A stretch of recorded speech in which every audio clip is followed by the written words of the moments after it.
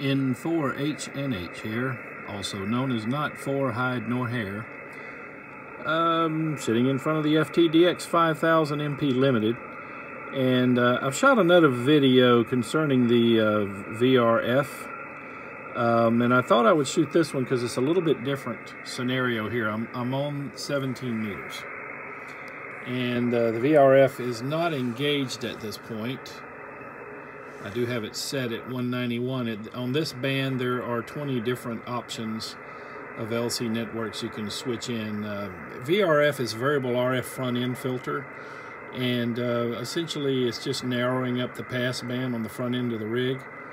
It's not gangbusters like the external micro tuners that you can buy for these rigs, or certainly not going to compete with the FTdx5000's front end variable capacitance front end, but the it's still every little bit helps, right?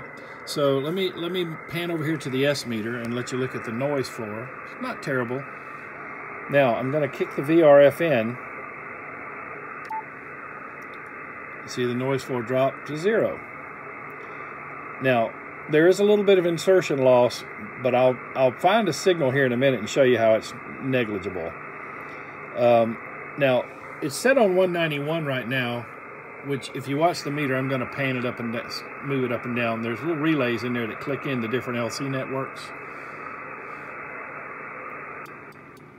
So you hear the receiver noise drop as I move up or down from the peak. But again, I'm going to turn the VRF off,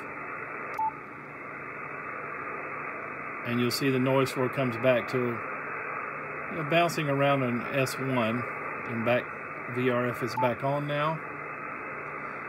Now I'm also running DNR. I leave DNR on all the time. It's set on 4. I will generally have it either on somewhere between 3 and 5. You've seen in other videos the effectiveness of it. I'm going to turn it off a second and let you hear. Just quiets the receiver down, and you can set it up on 15 if you want. It's not necessary. Okay, so now I'm going to move over to where there's a signal. Turn the VRF off, and I heard a weak signal over here earlier.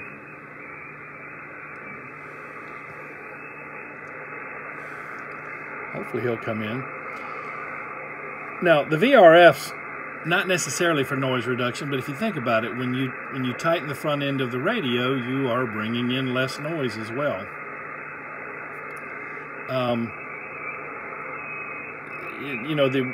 The purpose of it is really for tightening the front end and helping out maybe with out-of-band interference, to some extent in-band interference. It's not going to knock them out, but you can help. For example, if I had somebody talking here and you can hear somebody's over here at 32. There was somebody on 32 a minute ago. I'm going to go back down to 130.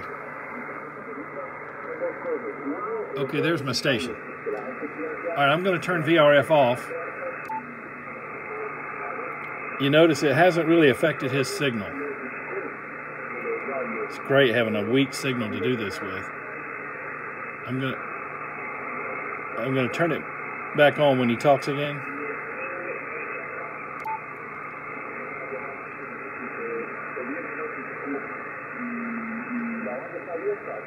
So see, it really hasn't affected his signal, but it dropped the noise floor.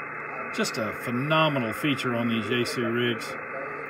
I think the 2000, 5000, 9000 feature this, and then there's the option to buy the external ones, which put this on steroids. I've got one ordered for 40 and 80 meters, so I'll be doing a review about it as well. But again, VRF off, noise floor pops up, VRF on, noise floor drops, but his signal is still there.